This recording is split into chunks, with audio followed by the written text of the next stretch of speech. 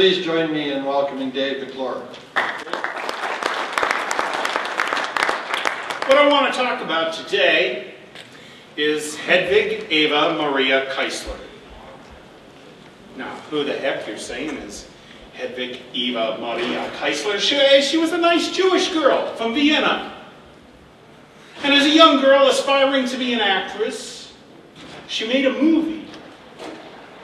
She was famous in the movie for two things. The movie's about this young woman who's married to an old goat who doesn't appreciate her, but then she falls in love with some handsome young studly guy.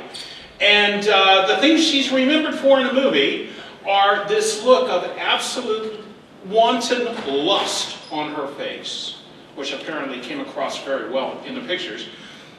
And then, of course, there was that scene where she ran naked through the woods for 3 or 4 minutes. Very famous lady. She was also famous because she married a man who was an old goat who didn't appreciate her, but he was very jealous. He was also one of the primary arms suppliers to the Third Reich. And she got to know Adolf Hitler, and she got to know Benito Mussolini, and she hated them. She also hated the fact that her husband kept her locked up so she'd never meet some young studly guy. In fact, he hired a maid to spy on her.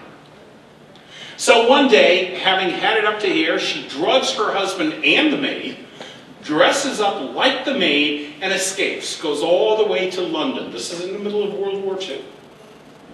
And who does she meet in London but Cecil B. DeMille, who has seen her movie, and he's hunting for young starlets. So he says, okay, Hedwig, we'll take you. But he said, the name? Keisler? No one wants to see Hedwig Keisler. He said, there was a woman who died last year. She was an aspiring actress, pretty good. She's not using her name anymore, so we're going to change your name to Hedy Lamarr. Now you're saying, Dave, what does this have to do with wireless? Guess what, guys?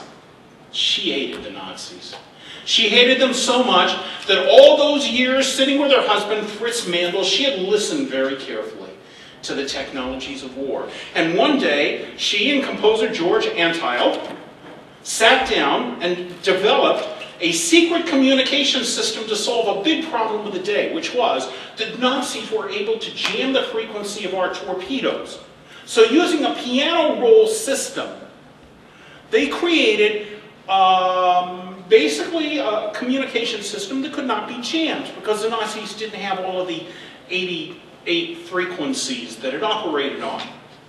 Well, she got a patent and nobody paid much attention to it till the 1980s, when all the cell phone companies ran out to use spread spectrum technology and discovered, oops, they didn't have the patent.